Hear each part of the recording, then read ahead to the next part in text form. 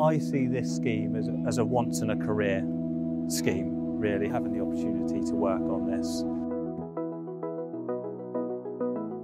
Flood risk in the southwest of England is pretty prominent, sort of the natural topography, the sort of rainfall totals we get. We've already got a problem which we're trying to resolve, and yeah, with the impacts of climate change, it's only going to get worse with time, unfortunately. So we're trying to get ahead of the game. So we had lots of flooding in 2012 in the area. 2014 we had another event with a dozen plus properties at risk. The surface water management plan we undertook identified in excess of 100 properties at risk. We identified the knoll, this parkland, as an area where we could put a scheme in.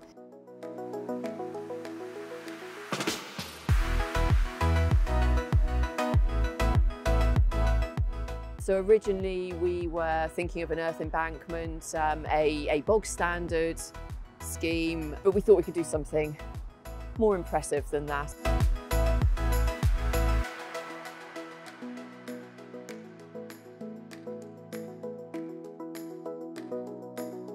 They then said, whoever the engineer was, turned around and said, well, actually, we could make something really nice here. Would you like an amphitheatre? It's like, of course we will.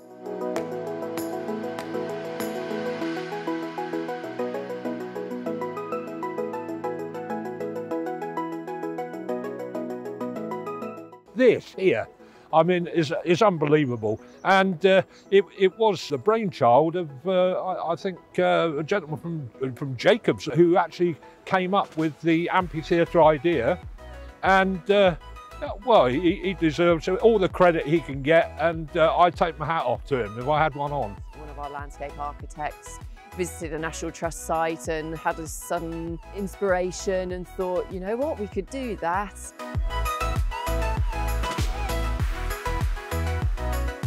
Although it's not actually the first time that idea has come about. In 1969, when the Folk Festival first starting using the site, that idea was first came about. So we've actually come along and formalised that initial idea. And then our technical lead sat at home one evening and put pen to paper and came up with this idea.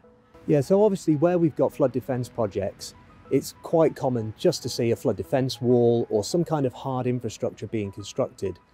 Obviously that kind of solution does exactly what it says on the tin. It's going to defend properties from flooding, but quite often for the other 364 days a year, it's stood there vacant, not doing anything, and has no other use. So the real benefit of dual use is that it provides more than one potential benefit. It's not just protecting properties from flooding, it's providing an amphitheatre for the town to have its performance event space. It's not something that Devon has done before, Devon County Council. It's very new, it's very innovative. There was a bit of nervousness, yes.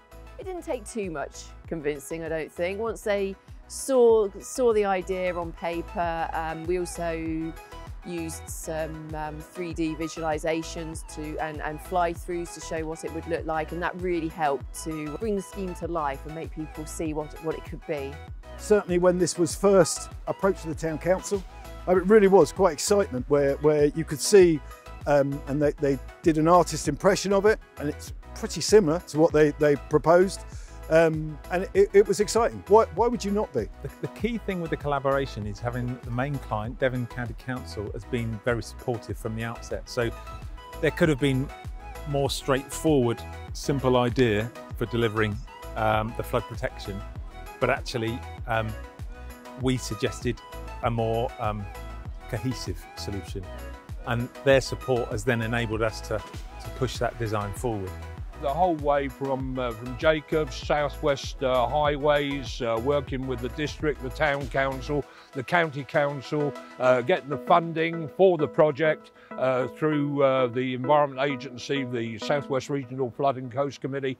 Everybody worked together, and that's what it's all about, working together as a team for the benefit of the people of Sidmouth and the wider area.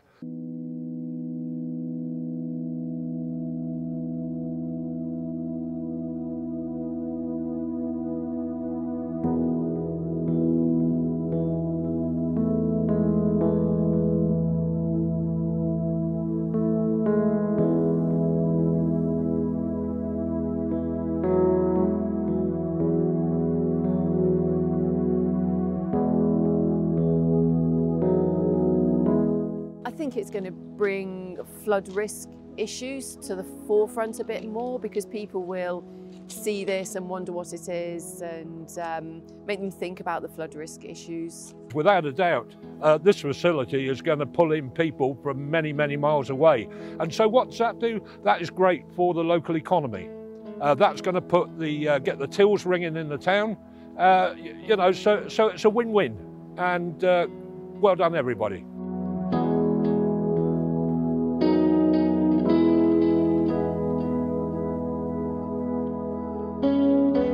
It's improved what we had here, made it more usable, made it more interesting, made it more modern, and yet, you know, it's still classical at the same time. It's a very, very clever scheme, and it's very, very cleverly thought out. And I'm really proud that Sidmouth was chosen to put it in here. Yeah, this is for me, who's a real SUDS or sustainable drainage systems geek, blue-green infrastructure. I love it. So for me, this is an opportunity of a lifetime to get my chance to create something like this, work with people like landscape architects, work with ecologists, work with geotechnical engineers to create something that's truly special. 2014, serious problems. About 50 properties, businesses got flooded in the town. Had about 42 millimetres of rain, fell in about 12 hours. A couple of days ago, 5-hour period, 57 millimetres, 2.5 inches of water fell out of the sky. Actually, this scheme worked, came down the swell, the water into the tanks, which are beneath this amphitheatre, and protected all those properties. Not one report of any flooding in any property, any business. Brilliant, working. So working with Jacobs, we've worked with them on many schemes, and this scheme has kind of really shown what's capable, what can be achieved, and yeah, what sort of unique sort of traits and talents that Jacobs has as an organisation. I hope this will be an inspiration, not only for the likes of drainage engineers, but also people who are thinking of how public spaces should be planned and delivered in the future. This is something that we've delivered through COVID. It's been a real challenging time, but I think what it's shown more than anything, that people have started to value these green open spaces. They understand actually this is a real mental health benefit. There's benefits to the community, and all of these other aspects should be just part of these designs as they're developed, rather than seen as something that might be something instead of. This should just be a dual use approach, should just be taken forwards for the future of our cities and our towns.